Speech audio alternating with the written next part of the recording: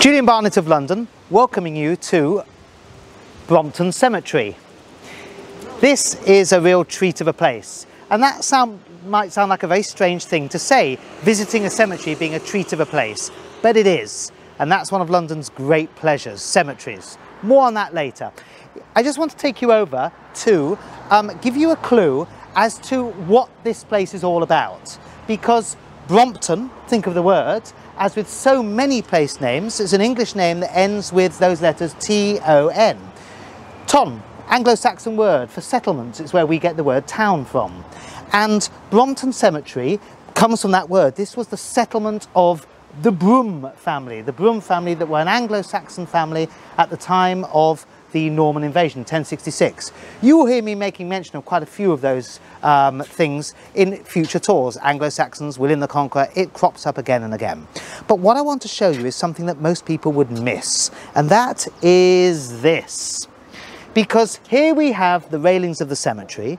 We have, oh, I don't know, 1890s railings. We have 1890s, 1900, maybe a bit earlier, brick walls. But look at the bottom.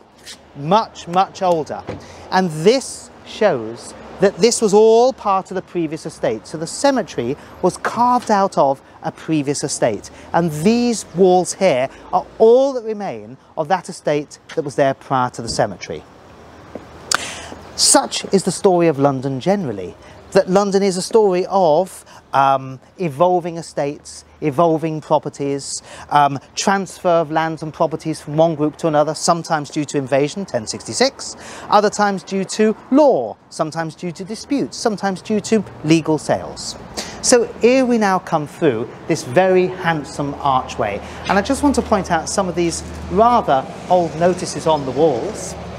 Cemetery is open from 1:30 on Sundays, Christmas Day and Good Friday and so on, and the public are permitted to walk in the cemetery daily. That might seem a strange thing to say, and let me explain why that is written there. It's written there because Brompton Cemetery, although it is a cemetery, is actually officially a royal park. The royal parks are parks such as Bushy Park, Regent's Park, Hyde Park, St James's Park, Richmond Park and so on. You're familiar with them.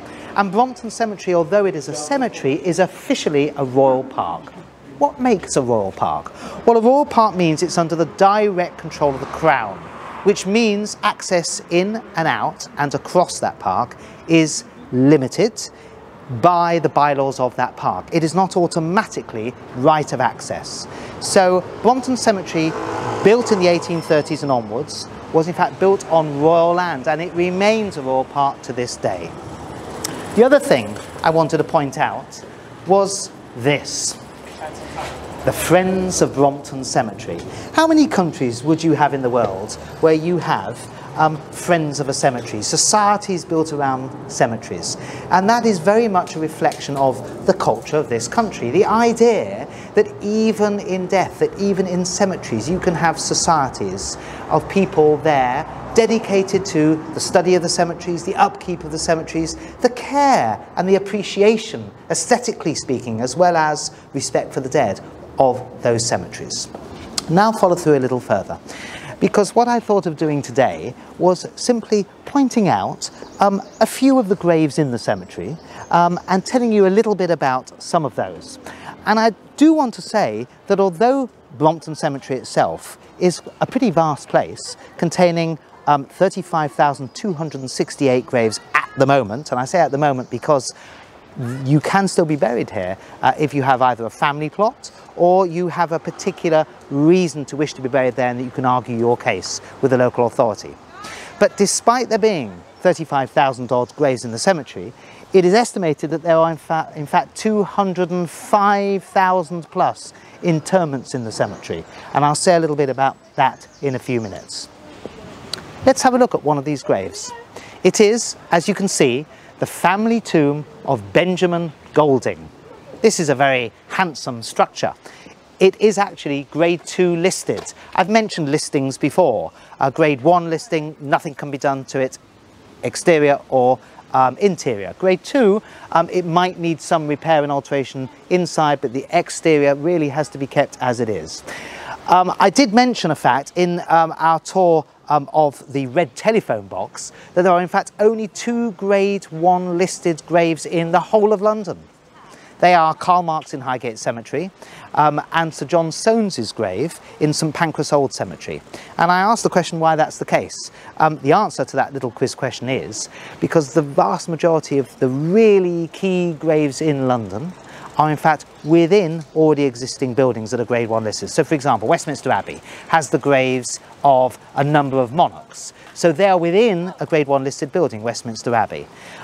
So those graves that you could swear blind should be Grade 1 listed tend to be within a wider Grade 1 listing, and therefore lots of other graves that you would think would get that listing tend to be Grade 2 or otherwise.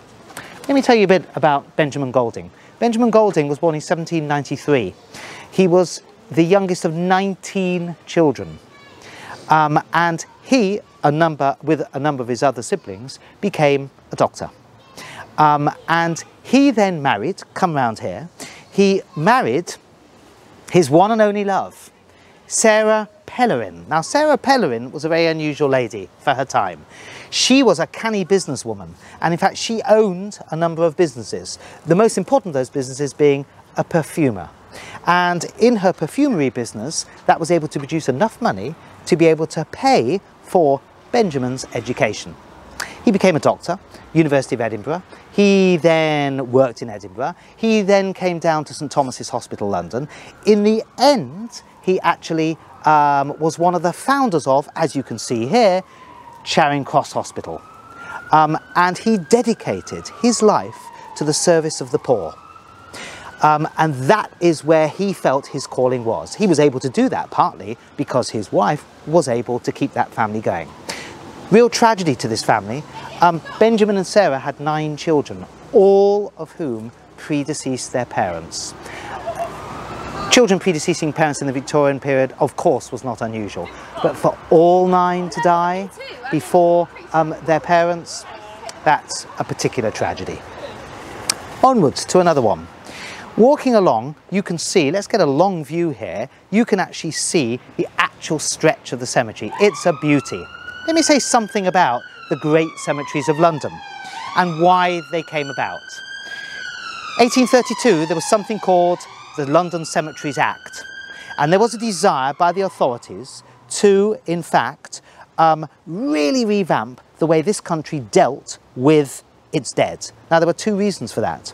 Reason number 1 is that there were just too many people dying to bury them in small parish churches. We're talking about the population explosion of Victorian England. There were too many people dying. They couldn't keep packing them in layer upon layer upon layer in little parish cemeteries.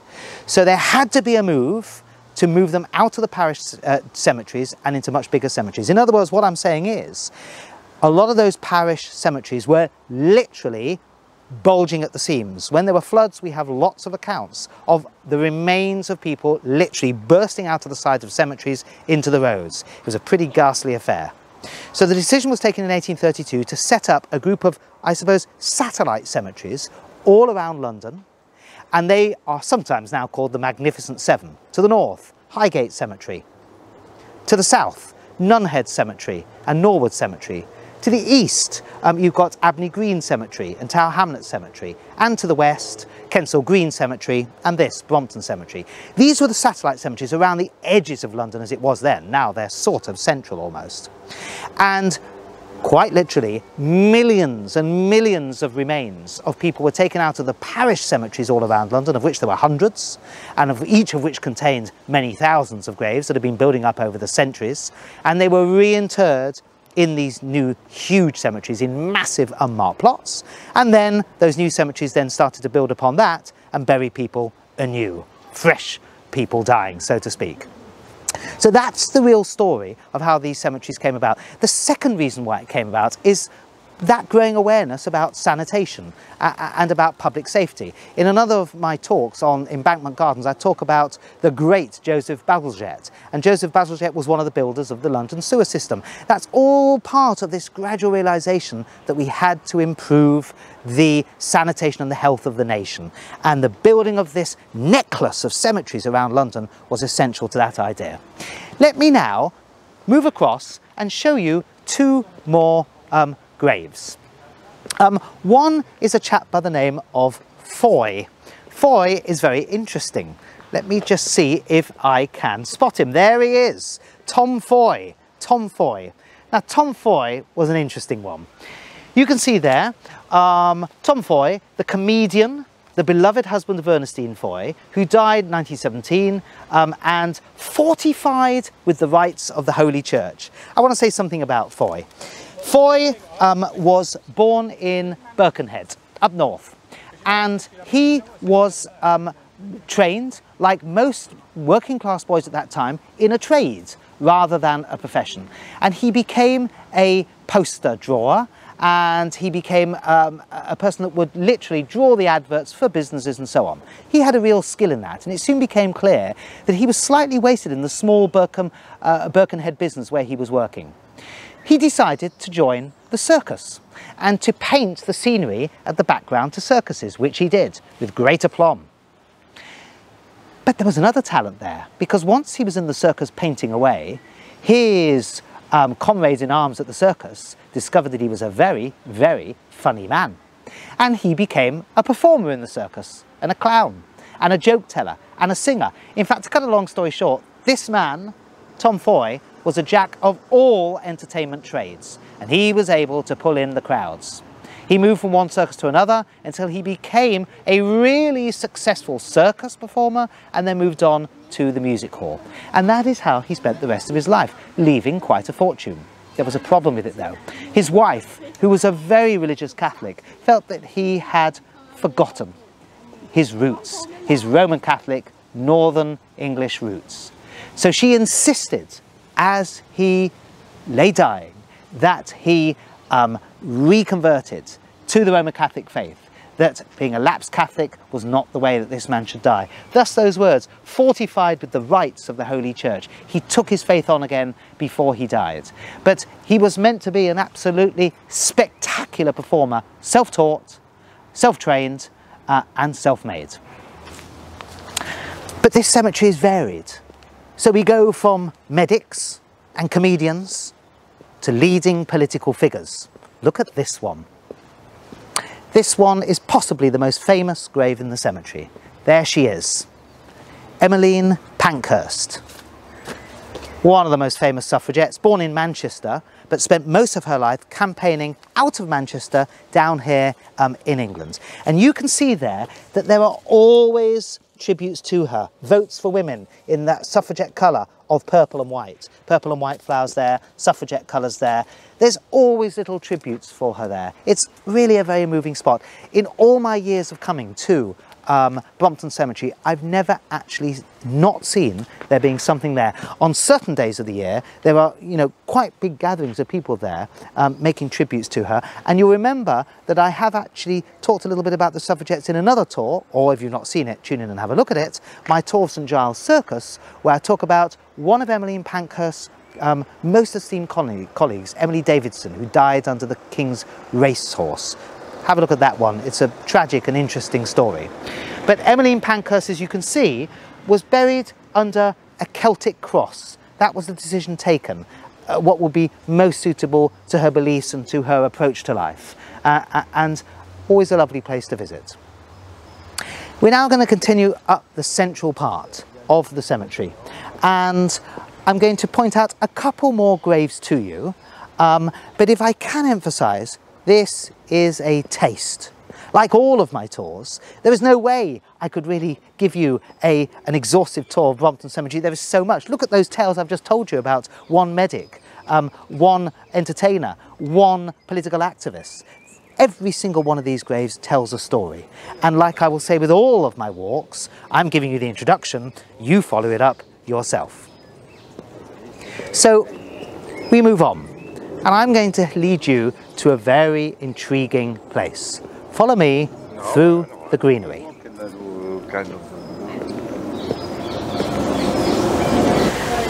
And here I am, in front of what has to be one of the most impressive tombs in the cemetery. It's impressive for a number of reasons. It's huge. Whoever built this had a lot of money. It's of an interesting design. It's not unique. There are a number of graves of this design in the cemetery, but you can immediately get the idea of what this is all about. This is all about ancient Egypt. You've got this trapezium-shaped door. You've got this cornice at the top with sort of fake hieroglyphs, because none of it actually makes sense. I've actually come along here with an hieroglyphs expert from the British Museum, and although there are some hieroglyphs that are correct, it's all about conjuring up the feeling of hieroglyphs in ancient Egypt.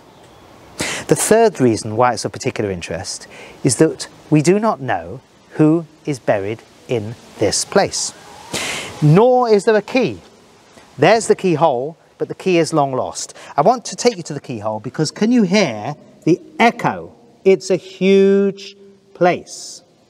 And we know that there are 2 coffins in it. And the reason we know there are 2 coffins in it is because, of course, there are records to this cemetery. Every person that's buried in this cemetery above ground, remember, of the 35,000 odd people that are buried above ground, there's 205,000 people buried in layers below that we know nothing about. But of every person that's buried above ground, there is a record of who they are. We know that there were 2 coffins here. We know it was a person of substance that built this tomb. But we do not know who that person was. We do not know why that person built the tomb in this very grand evocation of the Egyptian style. And we do not know really what it's all about. There have been the most fantastical things written about it. Just prior to us coming here to film, there were some people sitting here. And I asked whether it's possible if we can just film here, and they very kindly let us do so, and they removed themselves from this platform where they were sitting. And one of them said to me, yes, this is a time machine. And it's absolutely true. This has been one of the sort of myths that have grown around here, that this is somehow made in a particular shape, particular size, in a particular way, aligned with particular stars. You know the sort of thing, there's lots of documentaries about this to do with the pyramids and so on. And that it's all aligned to certain things, and that within here is some form of time machine. That's one of the stories that has grown up about this. The answer is we know very little about it. There has been much talk about opening it up, and it will be done at some stage, but there is so much money and time spent on the upkeep of this cemetery. It's not exactly high on the priorities of the cemetery to actually go to the expense of cutting keys, to investigating and so on. It will be done eventually, I'm sure. What's also very nice is that it sits in its own little circular plot. So the person that built this knew what he or she wanted. And the person that built this not only built this tremendous structure, but also had these trees planted around, because the way this cemetery was built was, if you were off the main paths of the cemetery, you would often be asked in part of your cemetery plot to pay for the plantage around the plot. So it's an interesting one. The mystery remains, but it's a great one to come and visit. On the theme of Egypt, follow me, because I want to show you something else. We've mentioned in previous tours that Egypt was a recurring theme in and around London. Now we've mentioned about 1922, which was when the tomb of Tutankhamun was discovered. So Egypt was really on people's minds then. Tutmania, as it was called. Anything to do with Tutankhamun, anything to do with ancient Egypt was done. But there was a first wave of Egypt craziness, and that was in the 1800s. I'd like to show you the grave of a really important Egyptologist, an early Egyptologist. As you can see here, he was way before Howard Carter. This man was from the 1850s, and here he is, Joseph Bonomi. Let's have a look here. 4 children, in memory of 4 children who were called out of this life into a better in the Easter week of 1852. These are the children of Bonomi. Who was Bonomi? Joseph Bonomi, sculptor, traveller and archaeologist. Born October 1796. Appointed curator of the Sir John Soanes Museum, 1861. If you've never been to the John Soanes Museum, you've got to get there. Future broadcast from me from the John Soanes Museum. It's one of the great small museums of London. The quality of the stone is really fine. It's beautifully proportioned. The writing is nicely done. Everything about this is understated quality. And look down here. Here you can see the real stocks in trade of Bonomi's learning and scholarship. You can see Anubis, the dog or the jackal. It's always a canine creature, and Anubis was the god of mummification, sitting on top of, I don't know, a canopic vase or something, a sarcophagus, something to do with something that is mummified in ancient Egypt. And on the top, you've got a mixture of the Christian cross and the Ankh, A-N-K-H, one of those signs of ancient Egypt. It's a whole mishmash of symbols and ideas that very, very much reflects the age that Bonomi was in. This fascination with the East, as Egypt was, this fascination with ancient Egypt, and so perfectly situated close to the previous tomb we were with. Of course, this tomb predates the very large pharaonic tomb that we just visited. So I would suspect that the man buying the plot of land there for that vast structure wanted somehow to be buried next to one of the greatest Egyptologists of the time. And just behind it, on a completely different tack, I wanted to show you something else. Follow me. It's a chapel just in the middle of an open cemetery. So again, somebody went to the time and the expense of building for themselves a high altar, complete with tiles as if it was an altar. Looking at these towers, it's Gothic revival, 1880s I'd suspect. Am I right there? 1871, there we go, and 1873, so almost at the 1880s. It's almost in the Pugin style that inspired Pugin, who built the Palace of Westminster, the Houses of Parliament, the great Gothic revival in Britain in the mid to late part of the Victorian period. Now, I know nothing about the people here. I don't claim to know anything about these people, but it's just a fantastic example of that Gothic revival style because, to make the point, cemeteries in London, where so much of the money was, cemeteries everywhere, but particularly cemeteries in London, are an absolutely unrivaled way of really finding out what was going on in societies from the point of view of architecture, aesthetics, belief systems, tastes in what people consider to be good taste, bad taste, and so on. It's a really good snapshot, Brompton Cemetery and the others, of England at the time when the cemetery was first brought into being, 1832, all the way through to burials going through to this day.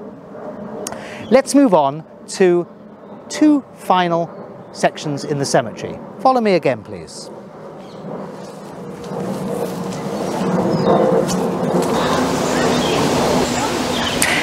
It's a beauty. It's unnamed, but it's from the arts and crafts period, so round about 1905, 1907, 1910 maybe. It's copper with the most beautiful wrought ironwork put all around the structure. But it is a reference to many previous styles, so it looks almost like a medieval reliquary, but it's somebody's grave in the shape of a reliquary. There is very little on this structure, but it's really beautiful. There's nothing else like it in the cemetery, and I couldn't pass through the cemetery without letting you have a quick look at it. And finally, there are many people that we have looked at that are buried above ground. I'd like to show you the alternative form of burial in this cemetery. Brief detour, couldn't resist it. On the way to showing you the underground section, you can guess what sort of person was buried here. A sailor, of course. General Alexander Anderson, Royal Marine Light Infantry, so worked on the boats with weapons. What is his grave? Just a load of cannonballs. I think it's just, well, it's just fantastic, isn't it? The final thing I'd like to show you today is the catacombs of Brompton Cemetery, because I'm sure you're now getting the idea that Brompton Cemetery, along with the other great cemeteries, Highgate, Abney Green, Kensal Green, Nunhead, etc., these cemeteries had various forms of burial. The vast majority of people in these cemeteries have no place to mark their final resting place because they're buried in huge heaps underground. Some people are buried in very grand mausoleums. Other people are buried in more humble graves. Some people were cremated and their ashes were kept in urns, and those urns are in buildings called columbariums, from the ancient Roman tradition of keeping people in urns in buildings of that name. The other thing that Brompton Cemetery has is this, and this is its catacombs. Now, once or twice a year, the catacombs are open, and I'm going to take you down these steps here, just to give you an idea. Look at these wonderful gateways. These go down to a large underground system of rooms. Within those rooms, there are shelves, and on those shelves are masses and masses of coffins. Normally family vaults, normally where people are put in by request. They pay extra, and families on the anniversary of their death each year would visit them in the catacomb where they had been laid to rest. The catacomb structure of Brompton Cemetery is extremely extensive. We're talking about round about 6,000 people interred in the catacombs. If you just get a sweep, you can see the size of the catacomb building going all the way up, round to that round part. You've got the chapel at the top there, and all the way around here again. Again, it's something I would strongly recommend you to visit one day, the catacombs of Brompton Cemetery, one of the great necropolis wonders of London. And now to the exit, via a little hump. Not only does every stone tell a story and every mausoleum tell a story, but in fact some of the trees tell a story. The tree over there is quite interesting, because underneath that tree is just a hump of soil, and that tells a story. In the 1880s, the famous or infamous Buffalo Bill came over to London with his Wild West show. He performed at Earl's Court, which is just round the corner from Brompton Cemetery. He brought with him a whole group of Sioux Indians who performed to the ordinances, Indian rituals and Indian traditions.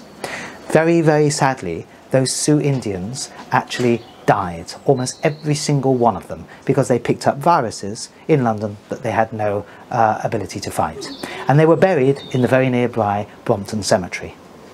Those bodies remained there until 1997, when finally, at the end of many years of legal actions and requests, their bodies were disinterred from this cemetery, taken over to South Dakota, and reinterred in Pine Hills, where their bodies are to this day. But isn't it remarkable how many stories there are to tell in cemeteries like this, where even beyond the stones there are tales of human endeavour, human sadness, human suffering, and just remarkable stories to recall. So I hope you've enjoyed today's walk around Brompton Cemetery. We've scratched the surface of it, but what I've tried to do today is to make that lesson again about London. That there are many different ways to enjoy London. There are the paying ways to enjoy London. There are the obvious ways to enjoy London. There are the familiar things to see around London.